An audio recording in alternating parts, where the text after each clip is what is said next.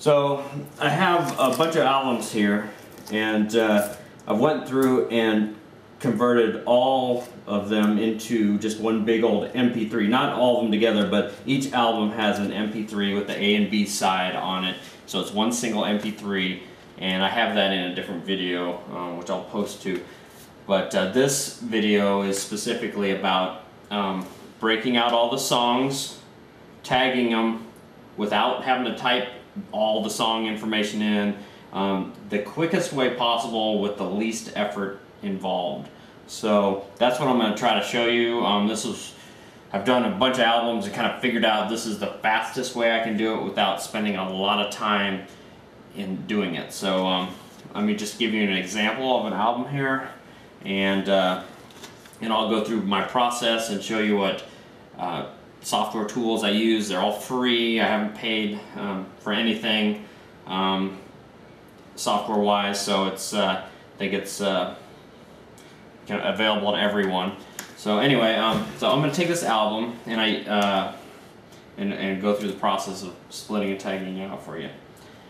So a lot of times there's a number on the album, and that makes it really easy. So what I want to do is go basically and make a file that contains all the split points and song titles, and just so it'll do it more or less automatically for me. So I'm going to go ahead and fire that up here. I'm going to fire up a browser because I use a site called DISCOGS. Makes it pretty easy. Take this number, so DL74693. Let's search for that, see if it comes. So yeah, it comes up for that. I did it before. So what you want to look for is that all the song titles are there, all the information's there, that all the length of the song information's there. It makes it a lot easier to make it work in the other program. So the first thing I tend to do is I'll save off this album art, because I just want to make it very easy. Doesn't matter what you call it, Bye Bye Blues, whatever. So I've saved off the album art front, and the second thing I do then is I'm looking for this R number here in the corner. This is the number I really want to grab, because that makes it easy within the program I use to create the CUE file. So this program called DCUE is what I use.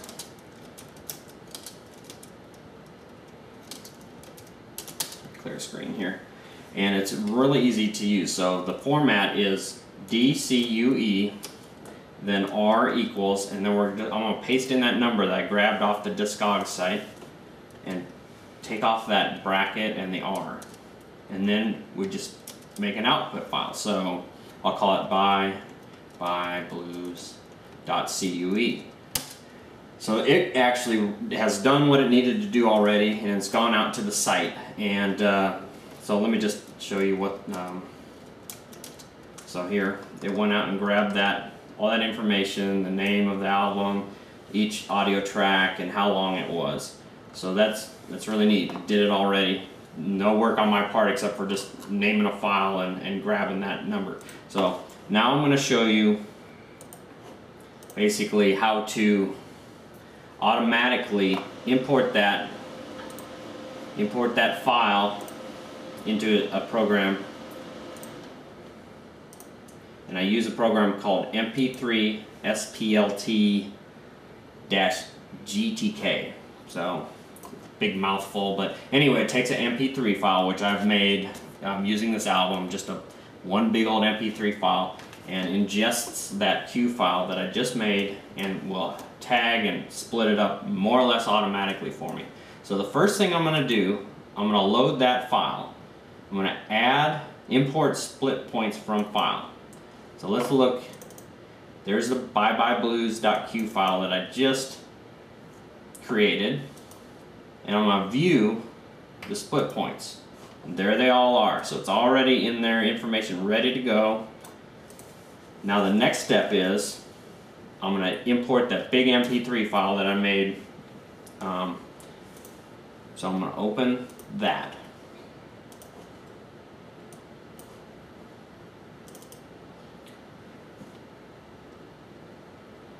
So now this is where this program's a little non-intuitive, but once you use it once or twice, it becomes second nature. But it doesn't look like anything's happened. But in order to do this, well, what I do is hit the play button, and then I hit the pause button, so it doesn't really play, but it starts analyzing that whole MP3 album. And make sure that you have this amplitude wave option checked, because that is how I do it in order to split the file. So wow, okay, so it looks really good. I want to make this a little bit bigger here. And if you right click, so you right click and you can drag that file smaller or larger, and I usually do it larger so I can see exactly where in the file is the division between songs. And all I need to do is adjust it slightly to be right where it should be. Now, based on how you record the main LP, you might have, gotten a little more dead silence at the start or the end of the album and so on. So that's where this just minor adjustment here comes into play. But I'm still, it does it all for me. You'll see. It'll tag the songs and split them all out. And really neat. And you can tell it's really easy to see where the division is between songs. And I'm just making minor adjustments to where the cue file thought the song splits should be. And that's my whole goal, is to really make this fairly simple.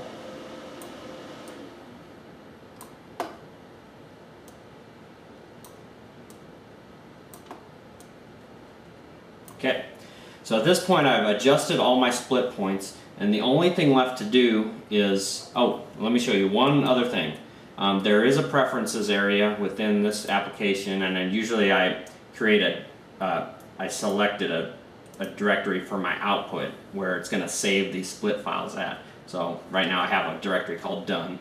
So all I'm going to do is go File, Split, and at the bottom of the screen you'll see it just split out that into all the different songs. So there it did. It split out all 12 songs, and that's all I need to do within this program. I'm going to close the program out. I'm pretty much done at this point, and I'll go into the done program. And so here we have it. All the songs, title, track numbers, it's all there, all done without me having to type all those songs, and it take forever, and I know I'm not the best typist. So anyway, so what I do after that, in order to get the album art encoded in it, and it really depends on what program you use, but I'm going to just do, I'm going to make a folder.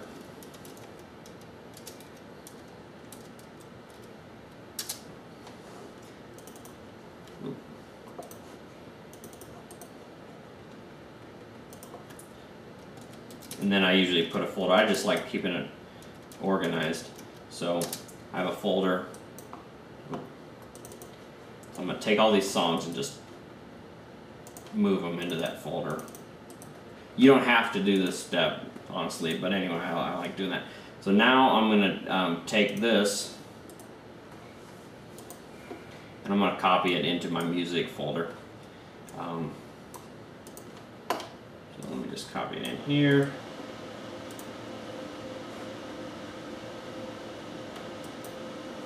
So then at this point, you can fire up whatever music program you usually use. And now I'm just using Windows Media Player because that's probably the most common if you're using a PC. But it's really easy to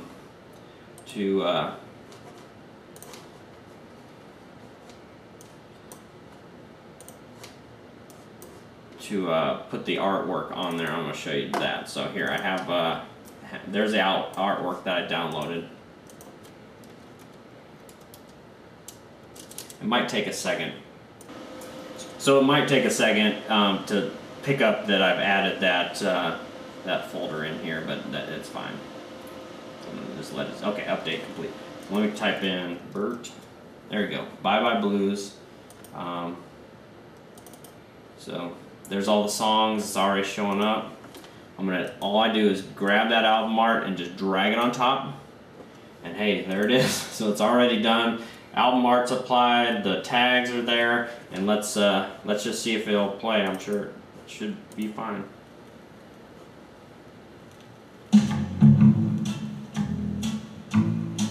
So that's pretty much it. I appreciate you watching. Hopefully that's giving you some ideas how to make your tags go a little bit smoother without having to type in a lot of information, because that really slowed me down. So this is the fastest way I found. If you have some other ideas, or if you found other programs, I'd appreciate you putting in the comments, and maybe there's even a faster way of doing it. So thanks again for watching.